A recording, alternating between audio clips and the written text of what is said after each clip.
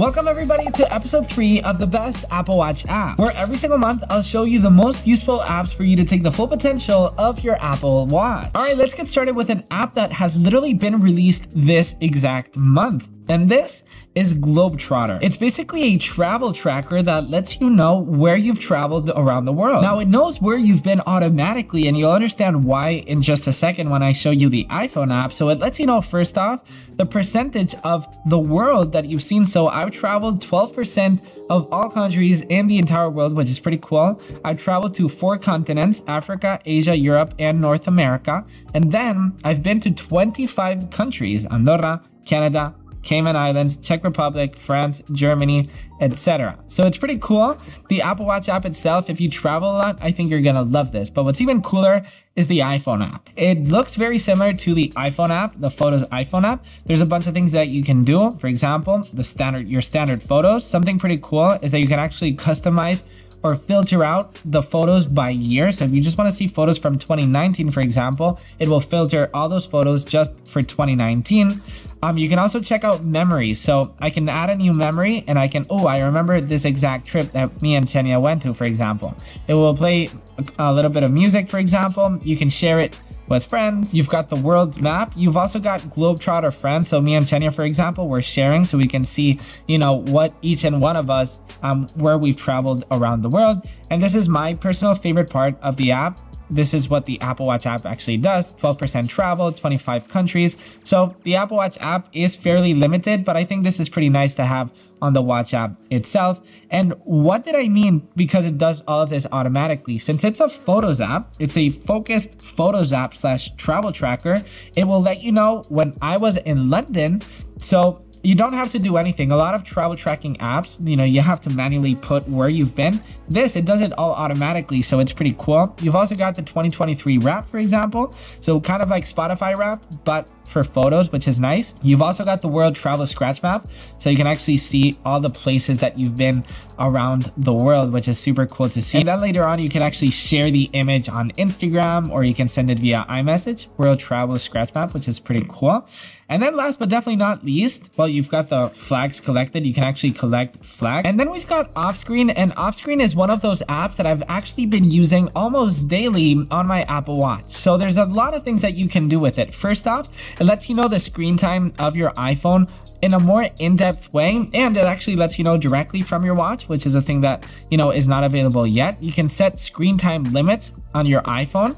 So if you want 3 hours, you can just go ahead and tap on set. The app will also help you focus, and that's the main reason that I actually use this app. I can actually tap on play, start to focus. So I've actually got different focus sessions. For example, I've got my working session, I've got my studying session, or I've got my work session. All of these have different timing. So for example, all right, I'm gonna go ahead and tap on working, and I can actually do a Pomodoro technique, a countdown, or simply add a time. So as you can see, if I do a countdown, it already knows that it's down to 25 minutes, but I can add whatever I want, and I can go ahead and start to focus. And from there, I can start focusing. So I grab my Mac and I start working, and I already know that I've got a 25-minute working session, studying session. And then once the time is up, I can do a break and I can go ahead and do it again. If not, I can go ahead and do a Pomodoro technique. As you can see, Pomodoro, working duration 25, and there you go. I am now doing a tomato Pomodoro technique. Check out the iPhone app though. The iPhone app is very similar to the Watch app, but it does tell you a little bit more info on your iPhone usage, on your screen time. For example, I've picked up my time 80 times today, and it basically lets you know if that's good or if it's not. For example, my limit is 60 times. It's already 5 p.m. and I've already picked it up more than 80 times, which is a lot.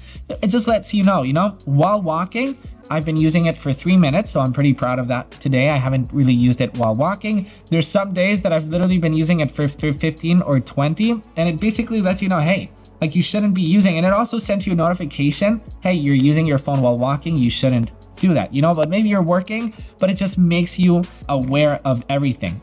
This is also pretty cool, the focus feature, right? The same thing on the watch, but on the iPhone, it also takes advantage of the dynamic island and of live activity. So as you can see, I can simply do that and it will let you know. If Apple made a toothbrush, this would be it. I mean, first off, if you just take a look at the design of the box and the unboxing experience, you can see that it feels like if Apple made it. There's tons of features that make it a revolutionary toothbrush. First off, you've got oscillation with vibration. Usually electric toothbrushes, they vibrate, but they don't do anything. Instead, the Life In toothbrush vibrates, but it also does oscillation. So basically it does like this to your teeth. So you basically just put it in your mouth and it does all the toothbrushing for you. You can actually customize the oscillation, the power, the vibration, everything within the Life In app on your iPhone. Yes, your toothbrush now has an app. You see that little airplane mode icon? Yes, the Life In toothbrush also has airplane mode. Now hear me out. Have you ever been traveling and you brought an electric toothbrush, or maybe your shaver, you put it in your suitcase and then suddenly something bumps into it and suddenly your toothbrush is on,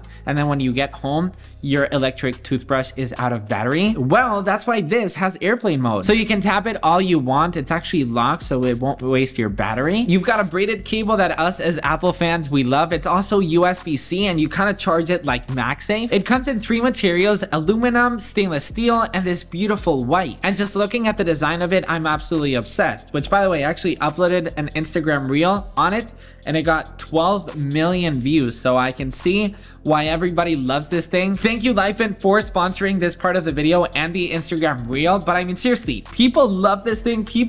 I love it. I've been using it every single day. It's so cool how you just put it in your mouth and it just, yeah. As you can see, I'm very passionate about Life In. Links in the description if you want to get one and pre-order it. I have the white one. I'm getting the stainless steel one soon, and I'm absolutely obsessed. Life In, thank you so much for creating such an Apple-y toothbrush that I'm just obsessed with. Next up is Susie. If you're allergic to gluten, if you're vegan, vegetarian, you're allergic to peanuts, you have any dietary restrictions, when you travel, it can be quite stressful because maybe you're vegan, you don't want to eat any meat, and you want to make sure your food doesn't have any milk or eggs or meat.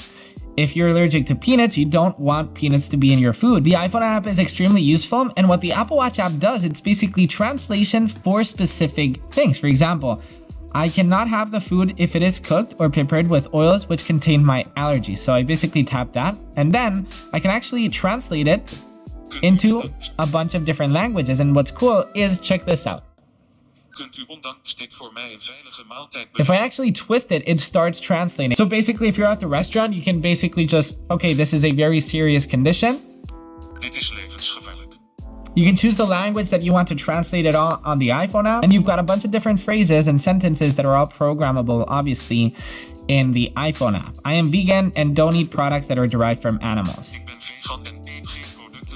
Isn't that cool? If you love the ocean, you go swimming a lot outdoors, or if you sail by boat, Tide Guide is your go-to app, because Tide Guide, well, as the app says, it's a tide guide. So it will basically let you know the most important information surrounding, well, it's basically a tide guide, right? It will let you know all the falling tides, for example, what exact time. You can also see the weather info, the wind, what time the sunrise is, how dark it will get, when it will get, the degrees of the water, you know, all the crucial information if you sail. I mean, this is a go-to. It's also a very beautifully designed app, and it's also been updated for that watchOS 10 design language. I mean, just look how beautiful this sunset infographic is right here. You can also check the tide tables, all the information from there, and the charts. So depending on which weekday you want to check, you've got it all right here. So I mean, if you're a lover of the ocean, you might want to get this. And Tide Guide really shines on the iPhone. I mean, just look how beautiful this design truly is. I can actually keep scrolling to the right. I've got different menus from the tables that I was showing you before on the watch, seeing it bigger on the iPhone screen. But I think, you know, this app is built for the watch. Once you're in the boat, you know, just being able to quickly check on the stats that you need on the go on the watch, I think it can be really useful. But on the iPhone, it's obviously more extensive, it's more beautiful, it's larger, you know, you've got tons more information and tons more, you know, customization in terms of the app. You can actually change the colors of the app. I think this app is so dynamic, so beautiful. Definitely recommend it if you're an ocean lover. And then we've got days. We're always so excited for Christmas, for a birthday, maybe for a specific trip that you're going. And days will let you count down those exact days. So for example, Christmas, I can't believe that I'm saying this, but it's in 7 days, for example. What else? The New Year's is in 14 days. Valentine's Day is in 58 days. So these are the things that I'm personally counting down. So it's a super cool app that lets you do that. You can also add complications on your watch face that basically let you know a number 7, and it will let you know that it's Christmas. Instead of upcoming, you can also track past countdowns. For example, I counted down my birthday, which was 34 days ago.